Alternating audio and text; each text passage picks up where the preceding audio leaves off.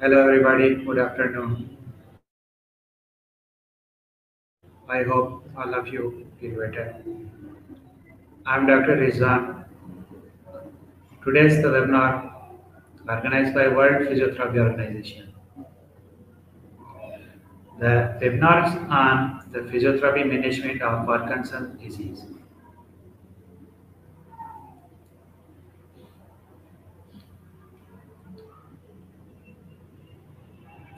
Some points I clear to you. I'm conducting to webinar my own way.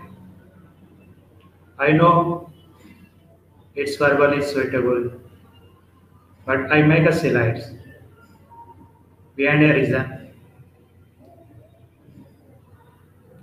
Many people have internet issue, so they can't hear proper or any other issues. So that's the reason behind to make a slides.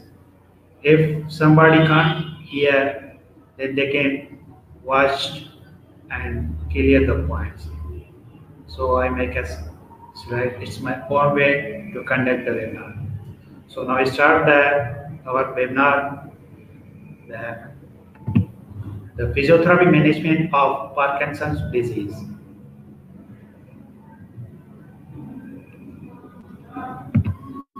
Now the first describe the Parkinson's disease. I know you already noticed the Parkinson's patient. Here are some points to clear you.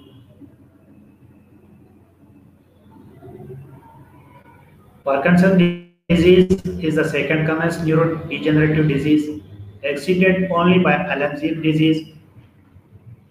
Disruption in daily functions, roles, activities, and depression is common with Parkinson's disease. Eulicus, this picture has some points to describe the Parkinson's. Stoop posture, rigidity, flexible elbow, wrist, mass pressure, forward tilt of trunk, reduced arm swing. The Parkinson's disease is a disorder of the dopamine, the slow rate of progression. The Parkinson's disease is a chronic progressive disease. Parkinsonism is used to refer a group of disorders that produce abnormalities of basal ganglia function. The Parkinson's patients, have you noticed that in walking the short steps?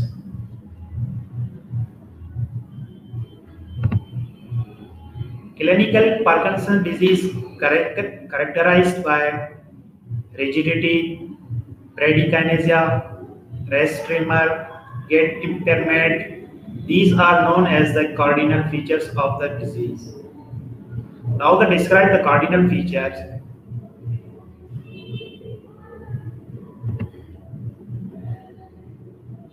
The first describe the rigidity.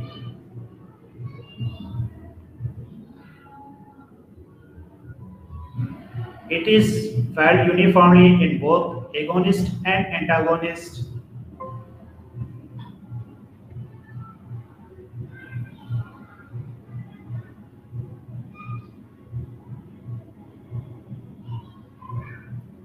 Spinal stretch reflexes are normal.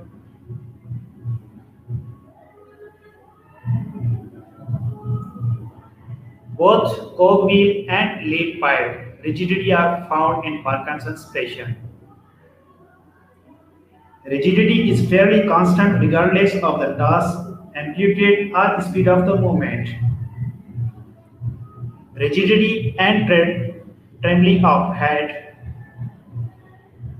rigidity and trembling of extremities. The affects the shoulders, neck first, and later involves muscles of the face and extremities. Prolonged rigidity results in contraction and postural deformity. So we have to prevent this activity. Now the second one is the bradykinesia. Slowness of movement. Akinesia refer to absence of movement. Disturbance in attention and depression can add akinesia. Movements of freezing may occur and are characterized as sudden break or block in movement. Have you noticed the slowness of movement in picture? Now, tremor. Tremor is the initial symptom of Parkinson's disease is about 70% of the patient. It's an initial symptom. Resting tremor, involuntary oscillation of body part occurring at a slow frequency of 4 to 6 Hz. Pill rolling of head seen in forearm, jaw or tongue. Tremor on head and trunk postural tremor.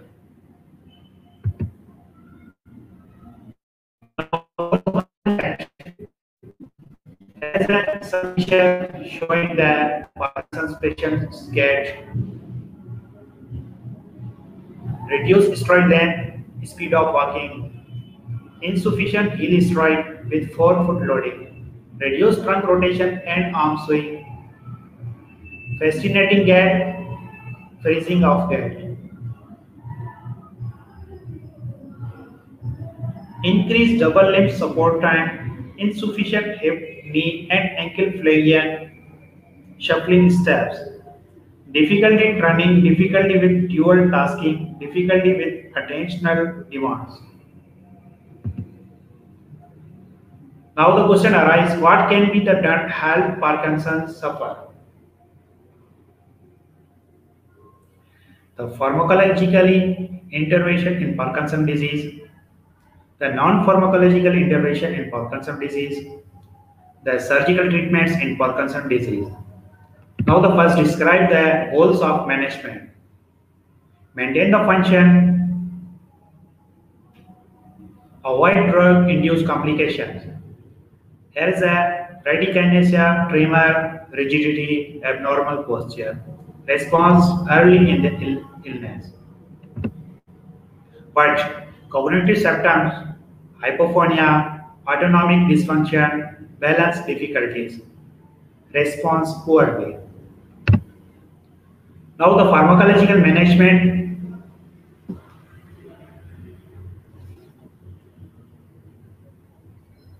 Now the pharmacological management of Parkinson's disease, neuroprotective therapy, it includes monoamine oxidase inhibitors, symptomatic therapy, levodopa, L-dopa is the ministry of symptomatic treatment for the Parkinson's disease, dopamine agonist, anticholinergic agents. The third one is the pharmacologically nutritional management. A high protein diet can block the effectiveness of L-dopa. Thus, the patients are advised high calorie, low protein diet. The Parkinson's patient should have in diet high calorie and low protein diet.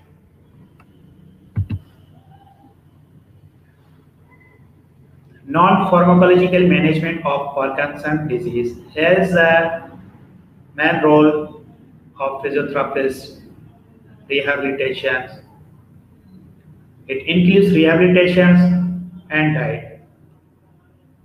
In rehabilitation, what can we do?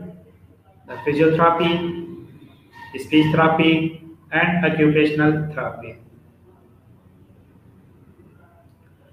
Now the problem lists in Parkinson's disease are seen: reduce the joint range, impair muscle strength, abnormal posture. In Parkinson's patient, always you look or notice that abnormal posture, forward tilt, impaired balance, impaired gait and locomotion, fatigue, pain, impaired aerobic capacity. Now, the main role of rehabilitation here is the physiotherapy.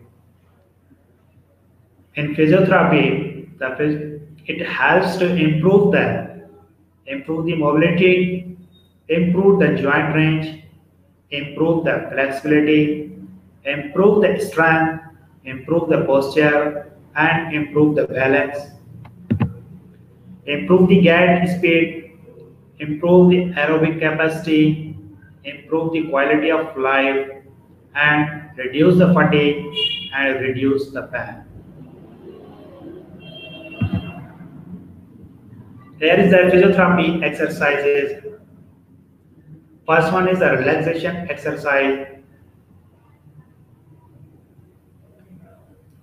In relaxation exercise, the described gentle rocking can be used to produce generalized relaxation of excessive muscle tension due to rigidity.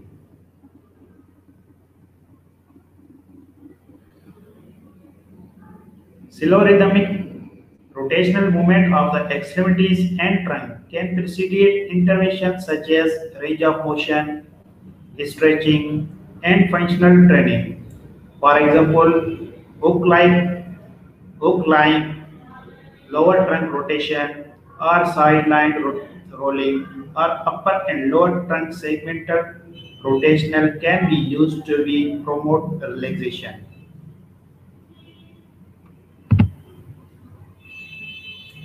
PNF technique of rhythmic initiation in which movement progress from passive to active assistive to lightly resistive or active movement was specifically designed to help overcome the effects of rigidity. Movement progresses from passive to active assistive.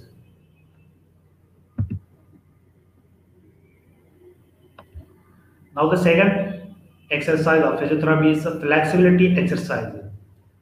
Range of motion exercises, passive stretching, hold and contract, relax, passive positioning. The third one is the stretching exercises, strengthening exercises. Training during on periods when the patient is at the best. Force production. Force production during isokinetic contractions rather than the isometric contractions have been noted. Isometric training may be contraindicated. Exercise machines are safer than free weights. As the patient have difficulty to gain the free weights, so exercise machines are safer than free weights. Functional training and pool exercise are also effective.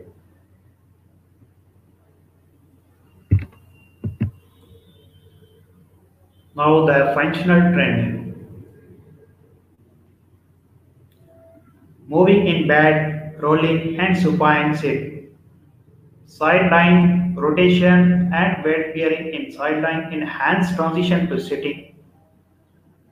Pelvic tilt, anterior, posterior, side to side and pelvic collar exercise in bar.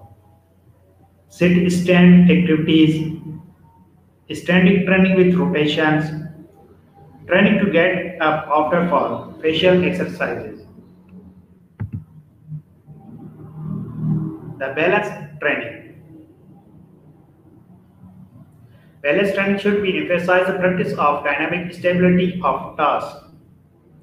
For example, weight shifts, reaching, axial rotation of the head and trunk, axial rotation combined with the reaching and so forth.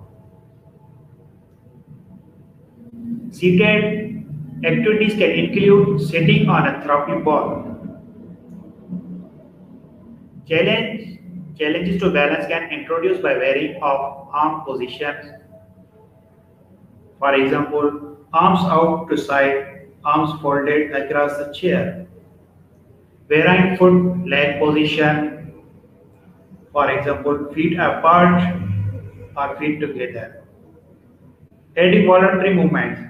For example, arm clapping, arms overhead, single leg raises, head and trunk rotations.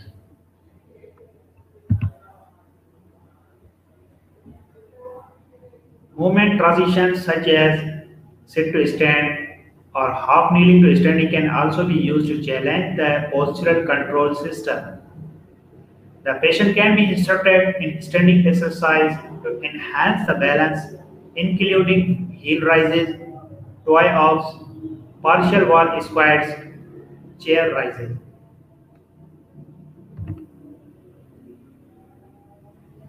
Locomotor training, lengthening stride,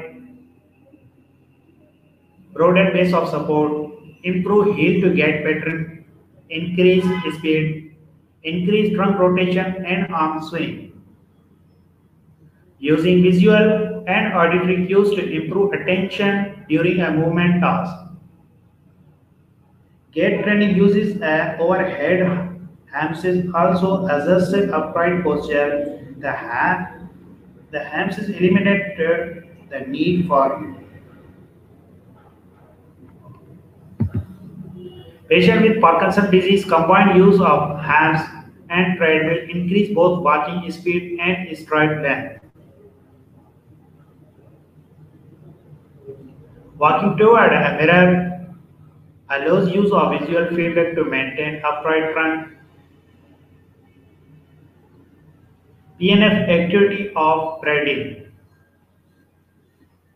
Side stepping with alternate cross stepping is an ideal training activity for the patient with Parkinson's disease because it emphasizes lower trunk rotation with stepping and side stepping movements.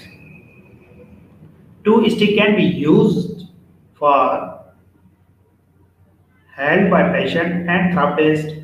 One in each hand can be used to facilitate reciprocal arm swing during gait. Verbal cues to normalize slip, step length, velocity and arm swing. Execution include walk fast, take large steps and walk while swinging both arms. Postural intervention. Exercise to strengthen postural extension.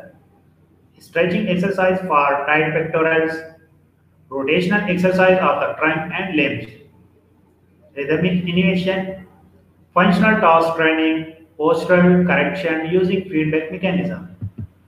Here is the cardiopulmonary training. Diaphragmatic breathing exercise and exercise that require neck, shoulder, and trunk muscles. Deep breathing exercises to improve chest wall mobility and vital capacity. Aerobic training and aerobic pool program are also useful. Now the fatigue management. Fatigue can be the cause or result of inactivity. Begin aerobic conditioning as soon as diagnosed Parkinson's disease is met. Speech and language therapy. It's a part of rehabilitation. Particular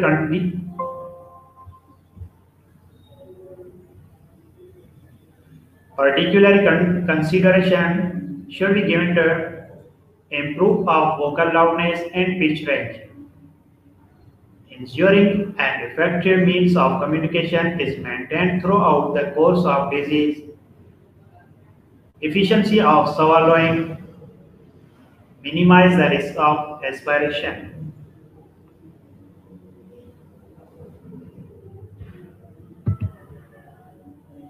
Now, the occupational therapy. Particular consideration should be given to maintenance of work and family roles, home care and leisure activities, improvement and maintenance of transfer and mobility, improvement of personal self-care activities such as eating, drinking, washing, dressing. Diet. The main role of diet is also included in Parkinson's patient. Here is some described. Diet should include high fiber food and plenty of water. in Parkinson's patient should have to diet, high fiber food, and plenty of water. When levodopa is introduced, excessive proteins are discouraged due to a competition between them to cross the blood-brain barrier and intestine. So, to minimize the interaction with proteins, levodopa is recommended to be taken 30 minutes before meal.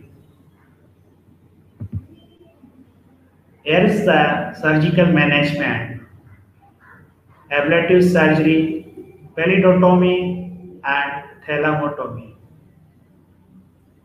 Although pelidotomy and thalatomy might still be performed in a selected patient, deep brain stimulation is currently the surgical treatment of choice in advance of Parkinson's disease. Deep brain stimulation, neural transplantation. The surgical treatment for Parkinson's disease is currently considered in advanced patients when the optimized medical treatment has failed in treating motor symptoms such as motor fluctuations in or dyskinesia. Adaptive and supportive devices. Here you look some devices to help in Parkinson's daily activities like comb, toothbrush, rest toilet, seat and toilet trays,